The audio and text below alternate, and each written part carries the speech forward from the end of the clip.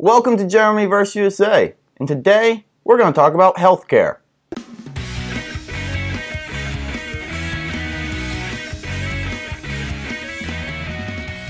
Of course, we're going to talk about St. Patrick's Day today.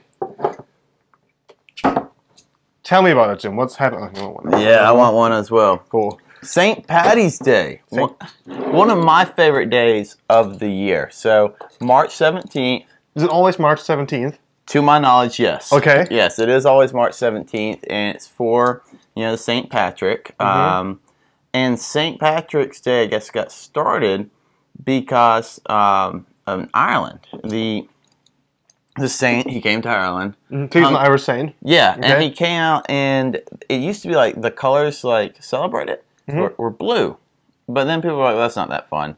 Let's switch to green. Okay. And so the reason it was switched to green is he explained the Holy Trinity with a clover to the people living in Ireland. Clover, right? Yeah, and so the three parts of the clover were the Trinity. Okay. And so that's how St. Patrick's Day started. Okay. And then in the United States, we've always celebrated it because of all the Irish history in the United States. And American Irish people living here, of Irish descent, right? Right, and so you have parades all over the country.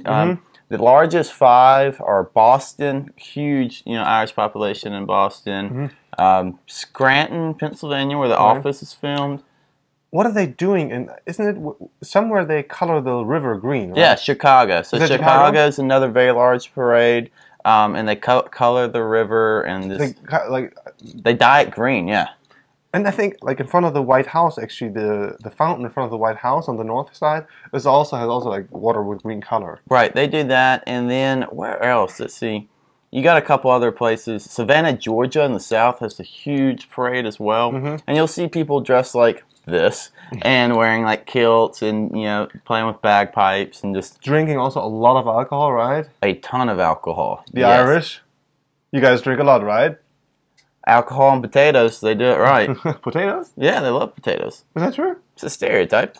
The Irish people love potatoes? I didn't know that. Really? No. Another episode topic. And in Germany, I guess I kind of heard about St. Patrick's Day from watching the news and when they dyed the color green, when they dyed it green. And I think there was a parade in Munich, a St. Patrick's Day parade. Okay, I was going to ask if y'all had any parades or anything for that. It's not really a present thing. I mean, I guess if you're around Irish people or Irish pubs, they are probably going to celebrate those in Irish pubs, but it's not that big of a deal, actually. No, unfortunately not.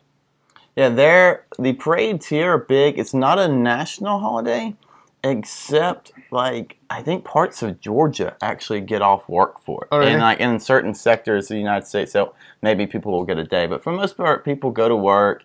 And it's really for younger people to kind of party and celebrate. Kobolde, leprechauns. Why? What's up with leprechauns and the Irish? All I know is leprechauns have a ton of gold, and you follow, I guess, a rainbow, and you can get their gold. Okay, so you can get the leprechaun's gold if you follow the end of the rainbow? Right. And so makes a lot of sense. It does. And really, I don't know where that started. It's just an old, I guess, Irish fable. And maybe it was just to draw people out of their villages. Yeah, follow that rainbow. You'll be rich. Follow the leprechaun, sure. Yeah, but you hear, you see it a lot with our cereals and in different parts of the culture.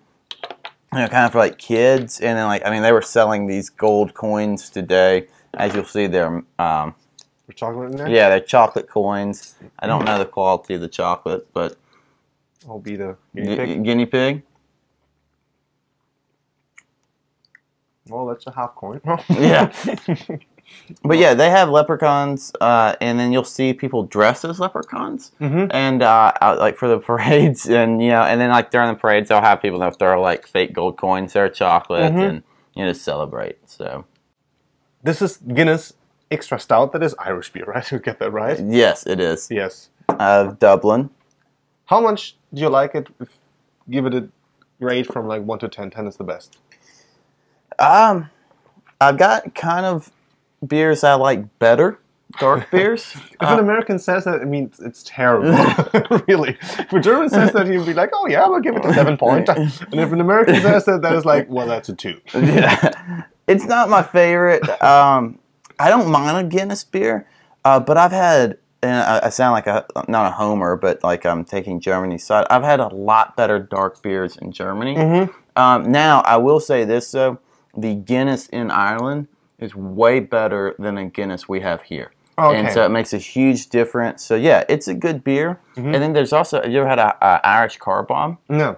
So, Irish car bomb, it was just a little too early in the day to do one of those, but it is a Guinness beer, then a half shot of Jameson, and half shot of Bailey's. And you put it in, drop it in, and you chug the beer. Oh, yeah. And it's called an Irish car bomb. Like a Jaeger bomb? Yeah, it's like a Jaeger bomb. Just really will take you from 1 to 10 real quick. The thing about Guinness is, I'm like the marketing works on me. I'm always excited to drink a Guinness, and then I sip on it, and then I'm always a little disappointed for some reason. It's not my favorite beer. Well, I mean, I've been to places where you'll order a Guinness, and if it's actually a Guinness Draught, like the stout, where they're like pouring it, it takes. I can't remember how long. I think it's like 5-6 minutes to actually pour one correctly, and we just poured it really quick. Okay. But then while you wait, you take a shot of Jameson. And so, like, no, you'll get a shot, and you'll take it, and then, like, that's what you do while you wait for your beer. Okay, that's interesting. Cool. Well, anyway, cheers. Cheers. To the parade. Get up, son, bring it on home. Drag your feet and hang your head all you want.